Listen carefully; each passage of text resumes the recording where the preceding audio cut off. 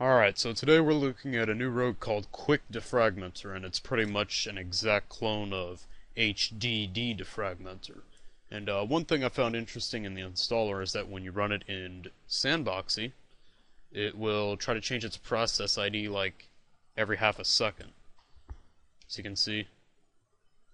Now, I don't know if this is a bug in Sandboxy or if this is designed or what, but it's kind of annoying, and it obviously won't work in the sandbox.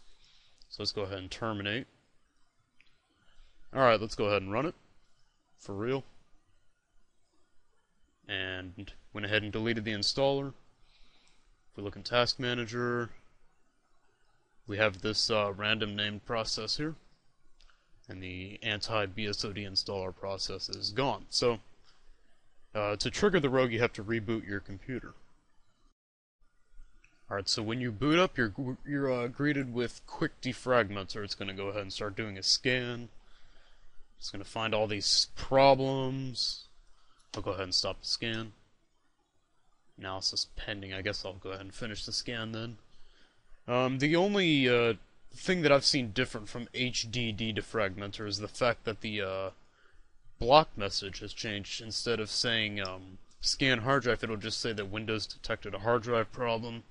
A hard drive error occurred while starting the application. So that's its way of blocking programs. But you're still able to get around it by, I guess, just trying the application until it lets you run it. So it went ahead and found those 11 errors. They appear to be all the same. I guess it's now 34% of HDD space is unreachable. Alright then. What else we got? This 1532 megabyte thing, I don't know. Alright, so I guess you want to run defragmentation, right? And it'll tell you to boot into safe mode, so you do that, and you get the fake safe mode thing, you know, it's still the same. Go ahead and stop the scan. And the Explorer process is still injected, hijacked, whatever. And you know, your Windows and your program files folders are switched. You can't run the shortcut, you know, like regedit. You have to put in the full path. And you can kill the Explorer process and restart it, which will fix everything, or at least fix the Explorer problem. So as you can see, able to get to the Windows folder just fine, and see if we can get to a payment page. Let's try help and support first. Alright, here's the support center. Alright, haven't purchased anything.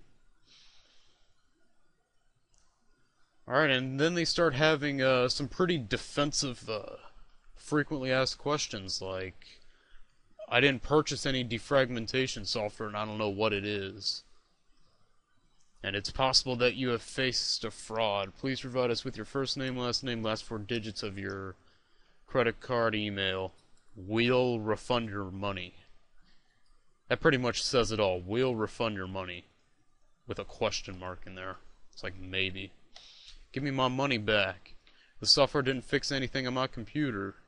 Who are you? What can you say about your company? I have purchased a license. Where can I download and install? How do I buy a software license?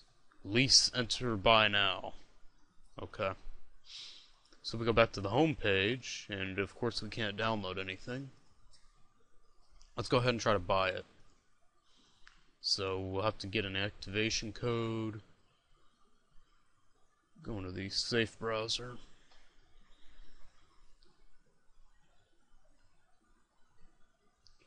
Alright, secure payments, and I guess the price went up because it's now up to $79.50. Damn. And I'm sure that's just a picture of VeriSign. I highly doubt it's actually secure. Oh, it actually is secure. I am impressed. But it's through Essential SSL, not VeriSign, so it's pretty much a fallacy. What is EDS? Gotta put in the number. For now, that is it.